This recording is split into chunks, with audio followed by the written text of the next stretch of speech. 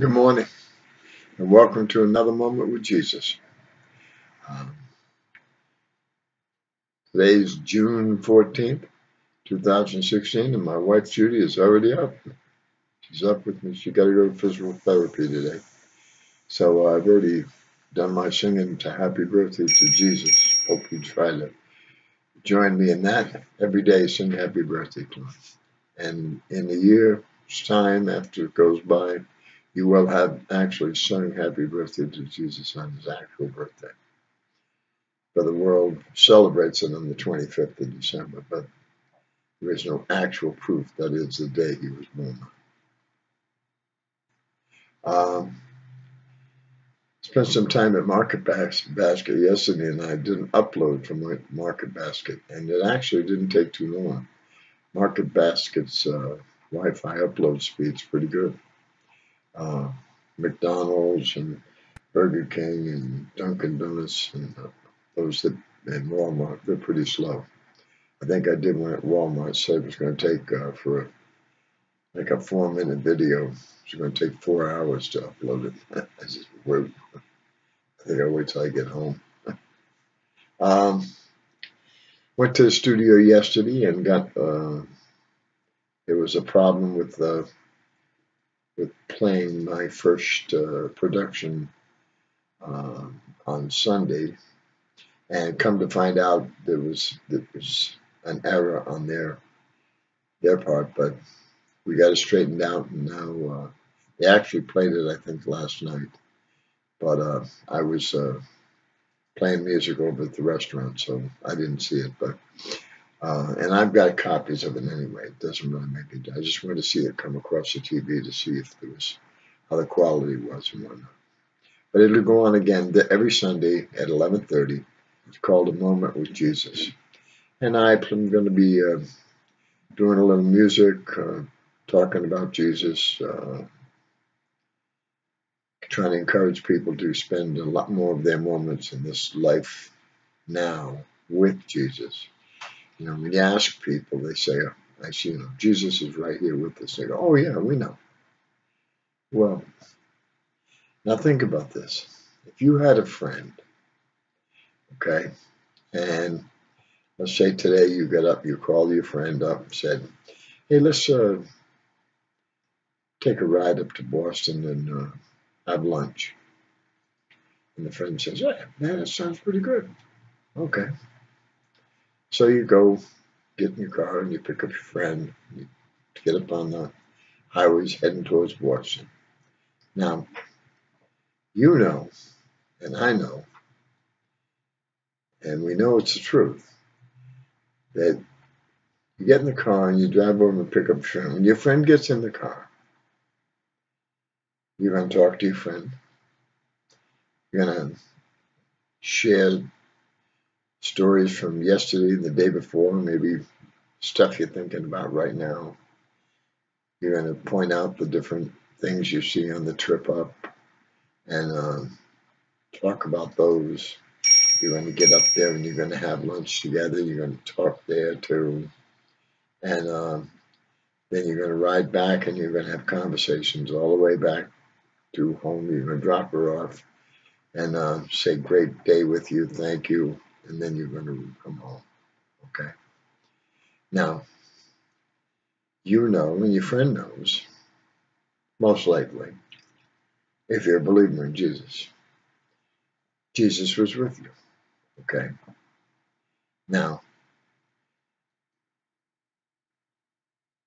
you never talked to Jesus all the way up. You talked to your friend, but neither one of you took time to talk to Jesus. You know he's with you, but I guess we all figure we don't have to talk to Jesus. But if he's our friend, how do you think he feels? People don't talk to him. They just know that he's with them. They figured they don't have to talk to him. And yet, if I was your friend, I'd want you to talk to me. So what makes Jesus any different? if he's our friend and he loves us, think about that. You should be talking to Jesus all day.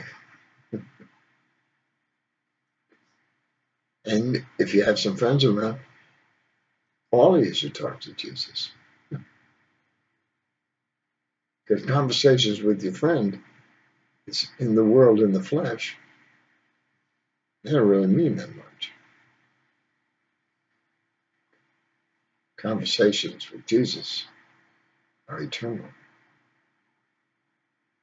They last forever.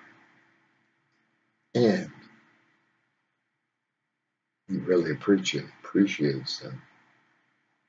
And that's what I try to show with these little clips I put up. Keep trying to tell people they need to do that. Will they do it? Probably not. Although I have met a couple of people. The Lord's put some inspiration in my life. There are a couple of people that I've met recently that said they do talk to Jesus. So they're doing a great thing. It wasn't through my inspiration. They're doing that on their own. And we're just the branch anyway. It's only through his inspiration anything gets done anyway. So, well, I'm in the apartment this morning with Judy. I've had my breakfast already, and I'll see if I can get her. I don't know if she's going to eat before she goes to physical therapy or after. Well, I'll figure that out here in a minute. But, and it's great to have her up with me. You know, we're a little older now. A little older. We're getting a lot older. I was in a club last night, and a couple came in. I said something about a song I was going to play, and I said, and it ended up in the conversation about age, and I said, well, I'm getting a lot older, and he says, yeah, he says, I'm old as dirt. I said, well, no, I'm 71. He was younger than I was, and we get older. Everybody gets older. Jesus, I think he was in his early 30s when he died on the cross for us. So he didn't have to. He was spared getting real old, and he had already done what his father wanted him to do. He didn't have to spend a lot more time trying to explain everything. He had said it all we needed to know, and he had accomplished the salvation purpose by dying on the cross. It was a tough one. I mean, even if you read about the garden in Gethsemane, he even asked his father, if this one can pass, let this cup pass, because he was in the flesh, so he knew. He had probably cut his hand or hit a finger, and had some sore. He knew pain, and when he got beaten by the Roman soldiers, he knew a lot of pain.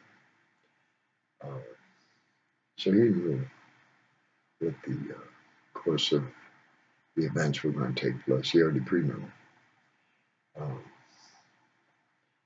So our little aches and pains are nothing compared to that. So you can offer all your aches and pains and your inabilities up to him as sacrifices. Say, look, I'm going to suffer this for you. And I'd ask if it be your will to help some soul that really needs help in this world. Doesn't matter. He knows all the ones that need help. So that would be a good thing for us to do. Okay. Have a great day. I'll be back tomorrow, God willing. Peace. Love you. Bye-bye.